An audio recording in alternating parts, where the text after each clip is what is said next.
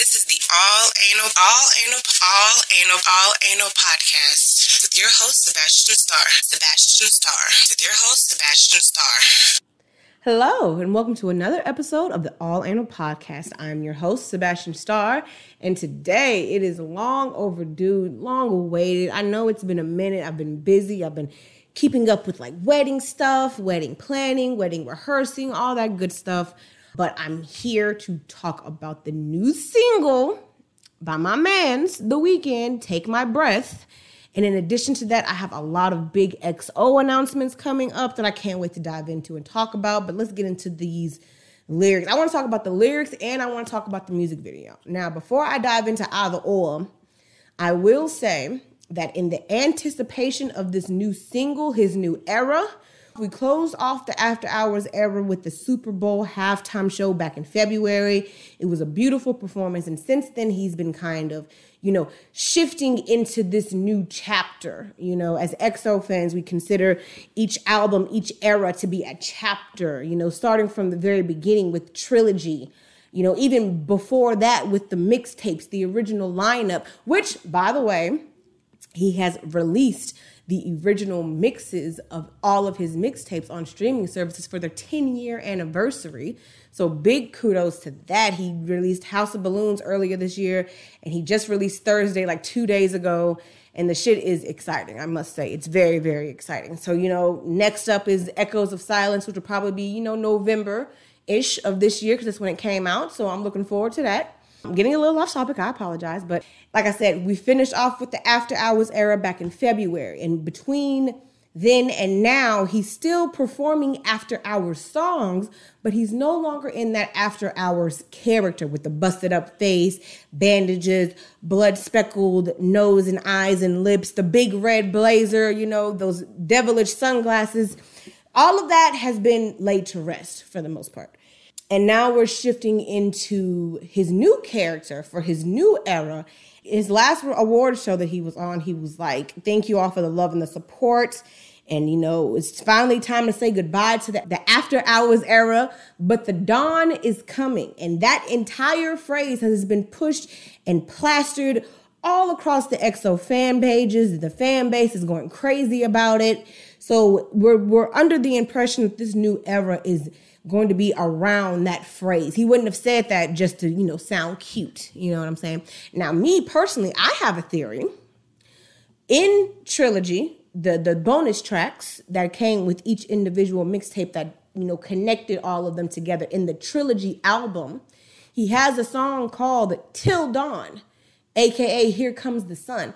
And I feel like a lot of people don't remember that because it was a bonus track on the Trilogy. But I feel like it's not going to be incorporated in that entirely, but I just think it's a little ironic. So that's just me brainstorming, doing what crazy XO fans do, and that's making these assumptions and conspiracy theories. But I digress.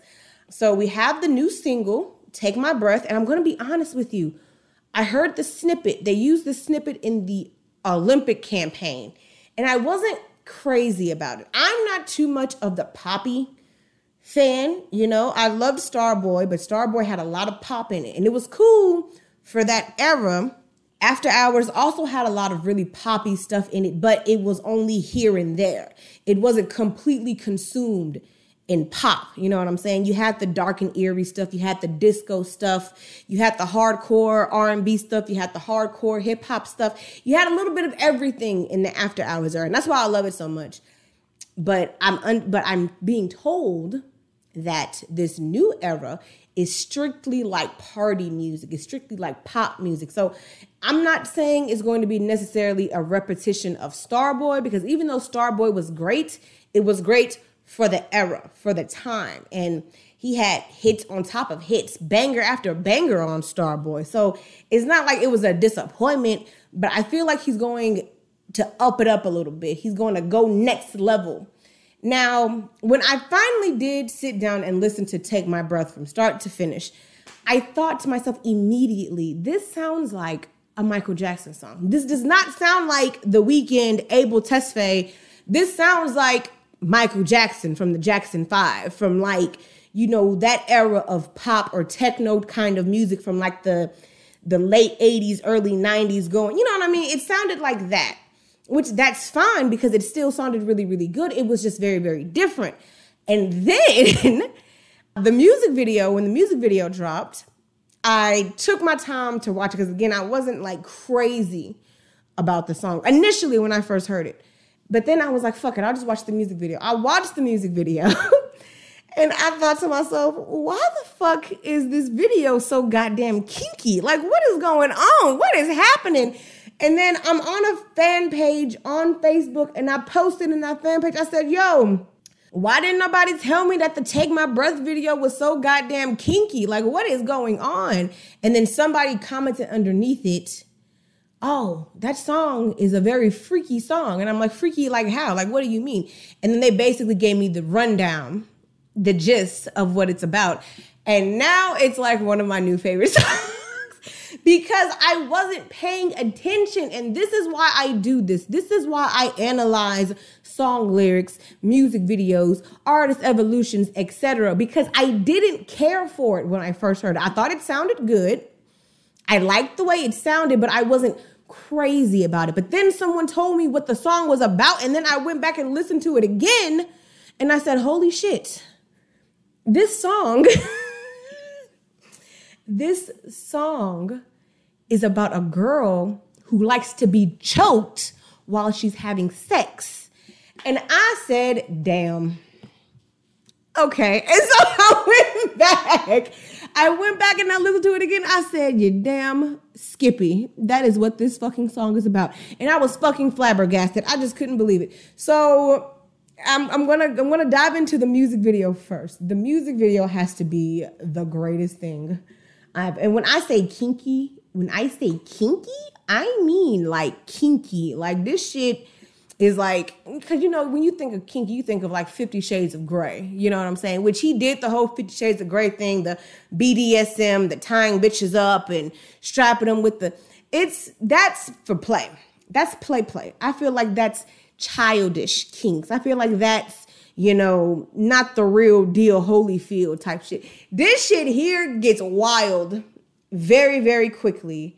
And I just can't believe it. So it starts off with when he announced the dawn is coming, he portrayed it as the sunrise over the city. You know what I'm saying? So the video starts off like that. It shows his silhouette walking into the sun or out of the sun. You know, and he's just like marching along to the beat, not marching, but like he's keeping a steady tempo. And by the way, I love the costume for this new character in this era. It is so sophisticated. He got the suave suits, the well-fitted, tapered, you know, oh my God, he just looks so delectable. He looks like a fucking bouquet of edible arrangements. He looks fucking delicious. Like, it looks amazing. And he looks so good. He didn't grow his beard out. It's all full and thick and healthy. He got afro. He looks amazing. Okay? He looks fucking amazing. He looks good. Now, so he's marching along. He's in this underground tunnel that leads into a nightclub. It's a lot of lights and people dancing to like crazy techno shit. And there's this girl posted up in the corner, just kind of watching, peeping. He's peeping her, she's peeping him. And the girl is beautiful, by the way. I mean, absolutely beautiful. Like, she's a very gorgeous girl. And he walks up to her. She's like seducing him with the little dances. And she's, you know, straddling him and stroking his beard. And he's feeling it. And then out of nowhere, she pulls out a gas mask and inhales it like it's a fucking bong or some shit. Like, she's just huffing and puffing on that motherfucker. And she puts it up against his face. And then they get the dancing on the dance floor. And it's kind of like, it's very interesting how he introduces this weird kinky, you know, side of himself. I'm not going to say side because he's always been a freak, you know what I'm saying? But it's interesting how he kind of plays into it. So the girl kind of uses that gas mask to kind of lure him to the back of the club, to like this little VIP section that's in an underground tunnel or some shit. I don't know. And they're going back and forth with the gas mask, just breathing into it. There's other people there doing the same thing. And it's like they're smoking it almost. Which is weird because it's called Take My Breath, but they're inhaling and exhaling and inhaling and exhaling. And they're just going back and forth. And there's a whole bunch of shit. Like, it's like a drug. It's like they're smoking something that's like a drug kind of, sort of. And it's crazy, but it's like they're getting high off of each other's, like they're in each other's breaths, like they're inhaling each other's breaths. And then this is where shit gets kinkier. She takes her hair, which is like braided into a rope, and wraps it around his neck, right? And she's really like luring him into her seduction.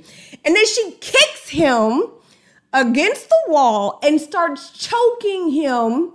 I mean choking, like she got this nigga in a noose, pulling that bitch up, and he's like on his knees like, oh my God, I can't breathe. And then she starts dragging him across the floor. This nigga is flailing, wailing, kicking. He'd probably be screaming if he could fucking breathe. And it just keeps going. And it's like, what the hell is going on? She is trying to kill him. And I don't know what this nigga's fascination is with dying in his music videos. He doesn't die in this video.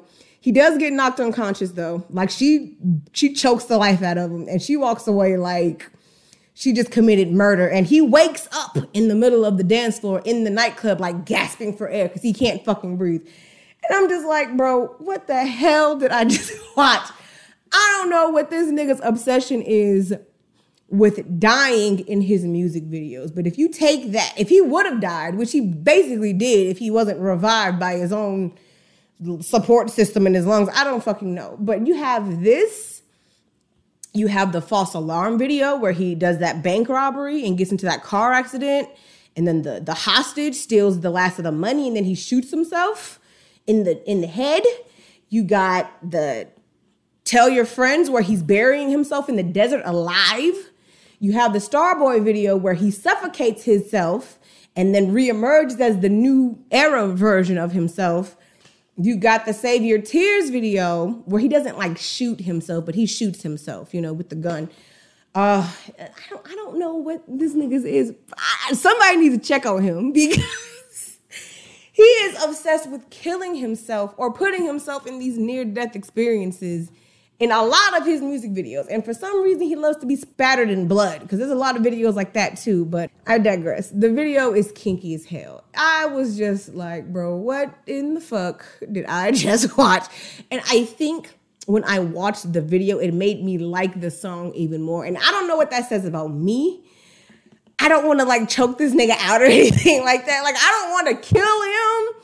I damn sure don't want to wrap a rope around his neck. It wasn't a rope, but it was like her hair was braided, and, you know, and the braid was the rope. And she wrapped that around his neck and kicked the shit out of him to the point where he flew across the tunnel and slammed against the wall. And she's like, you know, when you see Kill Bill Volume 1 and Uma Thurman is fighting Go-Go in the bar with Lucy Liu's character watching, and she got that ball on a chain and she wraps the chain around Uma Thurman's neck and slams her to the ground. That's exactly what the fuck she did.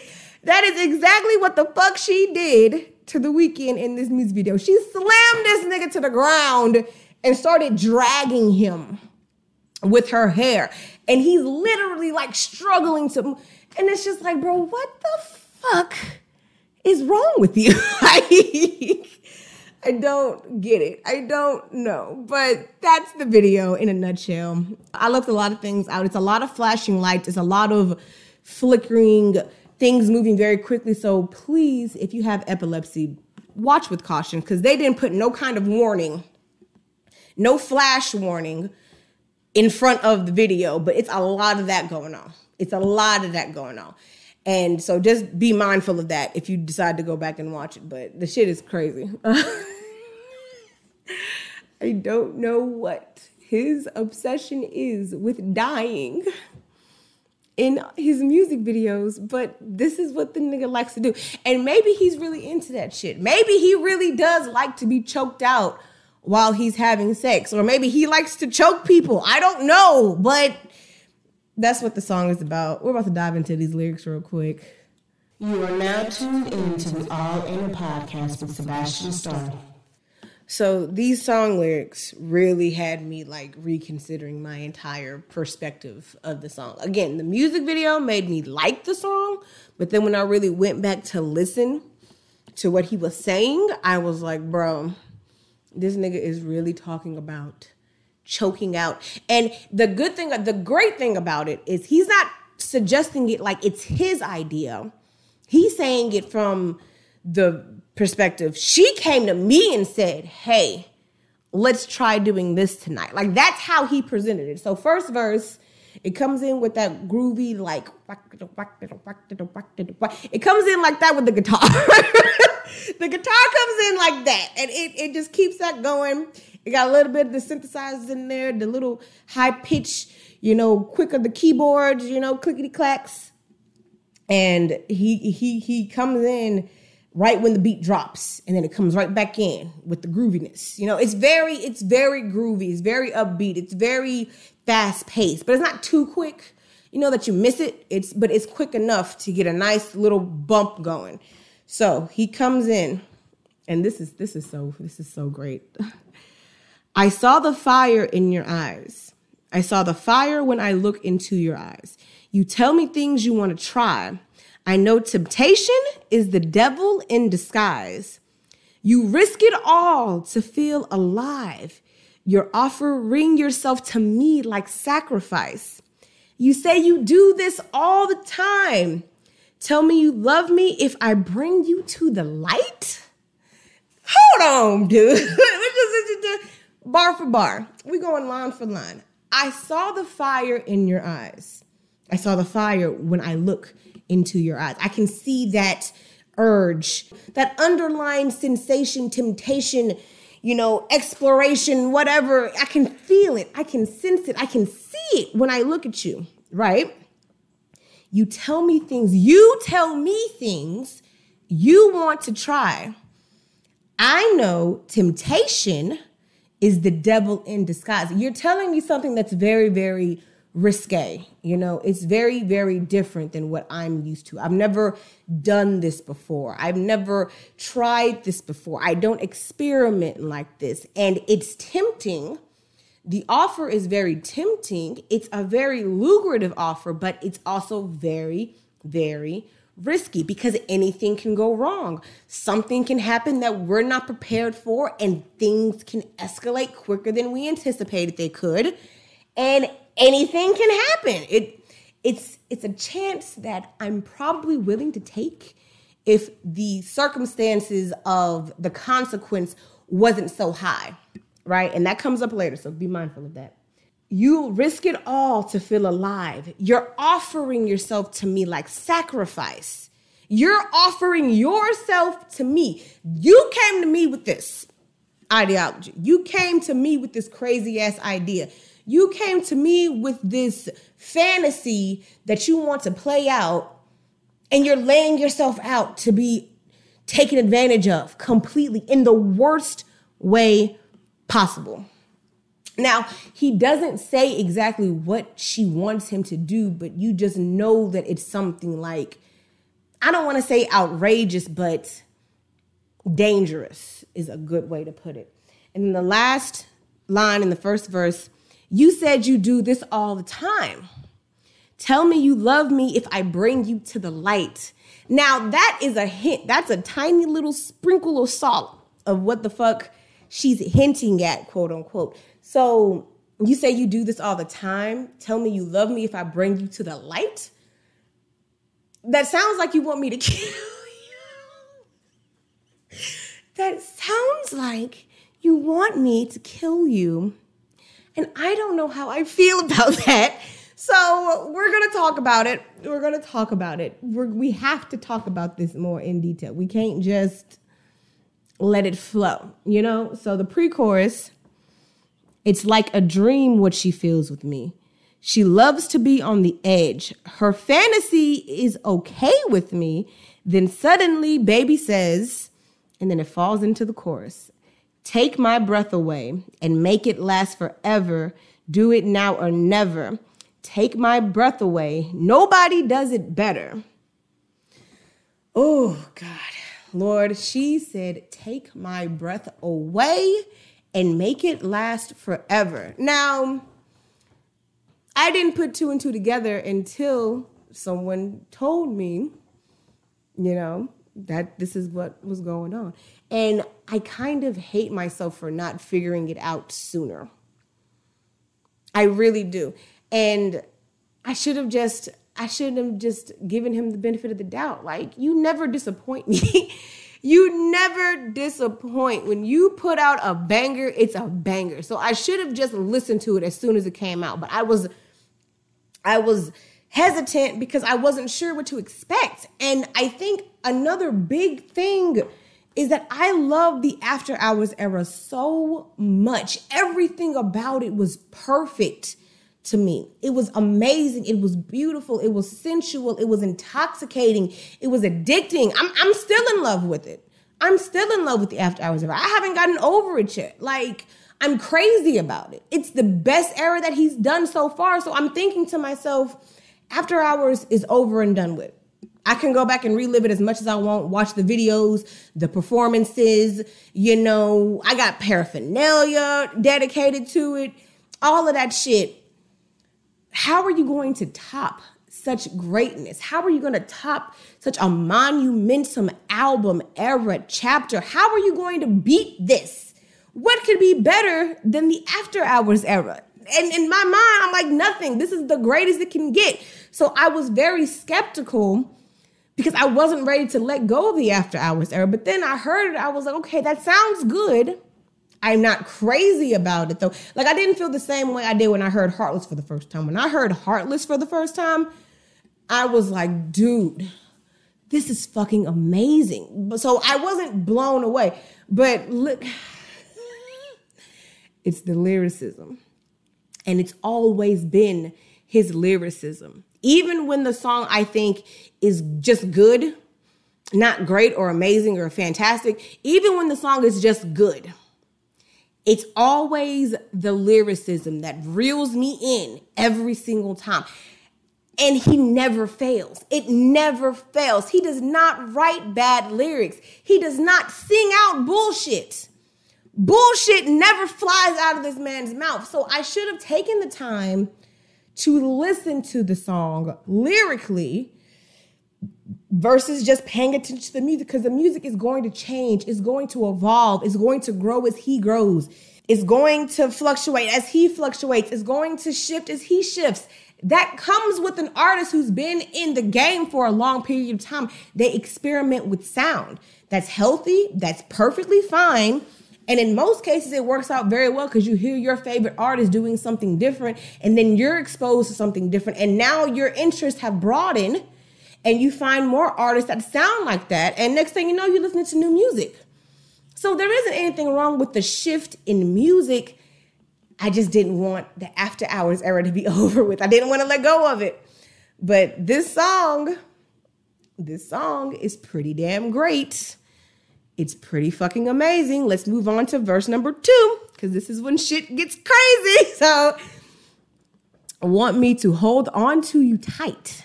He said, want me to hold on to you tight. You pull me closer, feel the heat between your thighs. You're way too young to end your life. Girl, I don't want to be the one who pays the price. So you're telling me to hold on tighter, to squeeze harder, to be more intimate, more passionate. You're getting off on this shit. The heat, the eroticism. That's not even a real word, but I don't give a damn. You're getting off on what I'm doing to you. You're enjoying yourself. You love it so much you don't want me to stop. But this is that fine line of dangerous, because you want me to keep going. You want me to squeeze tighter. You want me to hold on tighter. If I go any tighter, you're probably going to pass the fuck out or die. And how the hell are we going to explain this to people? Like, what the fuck were you two doing? And I don't want that problem, okay? I don't mind doing what you're asking me to do, but I don't want to kill you, right? I don't want to kill you over kink, right? I'm not trying to deal. Who the fuck wants that problem? Nobody. And then the pre-chorus and the chorus repeats again, and really just repeats until the song ends, pretty much. of course, Belly also co-wrote this song with him. I'm not surprised. I'm not surprised. This song, oh my goodness gracious. Let me just read the chorus one more time because it's a little bit longer at the end. So he says, take my breath away, make it last forever. Do it now or never. Take my breath away. Nobody does it better. Bring me close to heaven. That's what it says. Bring me close to heaven. Get me there. I want to be right there. I want to be right on the edge of life and death because that's where my ecstasy is. That's where my G-spot is. That's what's going to make me finish harder than I've ever finished before. That's what's going to get me, oh my God. That's what's going to get me to climax harder than I've ever climaxed before in my life. I need you to get me to the brim of death. I want to see the gates of hell or the bridge to heaven. I want to see one of the two, and then that's when you can let go. That's when you can stop right there. But I don't want nothing if it's not that. If it's not that, I don't want it. If you're not damn near trying to kill me, I don't want it. And that's, oh my God. My man said, bring me close to heaven. Now, I'm tripping because I thought he said nobody does it better when we're both together. No, he said nobody does it better. Bring me close to heaven. Take my breath. Sweet Jesus, look, let's just put it in perspectives for you. Long story short, I'm looking forward to the new era, okay? I'm looking forward to the dawn. The dawn is upon us. He keeps saying that. He keeps hinting at it. There's so many articles about the inspiration behind this new album, where most of the music comes from, most of the lyrics come from, how it's all going, the overall feel of it. But again, his character's costume is this very suave, sophisticated gentleman who wears, tailor-made suits, oversized coats, boots, and he just looks fucking delectable. Like, he just looks like $1 million. The man he's sharp. He's, Jesus Christ, I couldn't pick out a better outfit myself if I wanted to, but just, and I'm just overwhelmed. I'm overwhelmed. I'm excited. I'm ecstatic. I really can't wait to see what this next album is talking about. And I'm just looking forward to how it all plays out. And it shows me for putting any kind of, skepticism into my favorite artists, because not once has any of my favorite artists ever let me down when it comes to making a new project. Not TheWeeknd, not Kid Cudi, not Childish Gambino, nobody. Any of my favorite artists, when they come up with new music, it's always great, but I'm always very skeptical, usually because whatever album came before it, I loved it so much that I'm like, how are you going to top this? What's better than this right here? And I need to learn to stop doing that, to stop being so skeptical when it comes to my favorite artists, because they're not going to disappoint. They never do. They haven't. And I'm not convinced that they will anytime soon. You know what I'm saying? And I just, it serves me right for being doubtful. And that's on me. That's my fault. Now, as we speak on new music, Belly, who co-wrote the song with him, no surprise there, has his new album. Finally, we have a release date for See You Next Wednesday, August 27th. I cannot wait for that album to come out. And I'm looking forward to it because Belly has been on hiatus for like 2-3 years now. So I'm definitely looking forward to his next album coming out. I'm looking forward to all of his singles. He has a shit ton of features and it's just going to be great. I already know it's going to be great. Still looking out for the release date for TheWeeknd's new album, but I will keep you posted, updated as best as I can. I know I've been slacking in the past couple of weeks, but I am devoted to doing this. on a regular basis. I'm trying to be as consistent as possible because consistency is equivalent to greatness. No one will know that I'm here if I don't have anything to give you. So I'm trying to give you as much as I can. And I'm going to keep doing that until I can't do it no more. So thank you so much for tuning in, for sticking around, for listening. I really, really do appreciate it. And until next time, I will speak to you all later. Thank you for listening. Thank you for listening. Thank you for listening to the All Anal Podcast with your host, Sebastian Starr.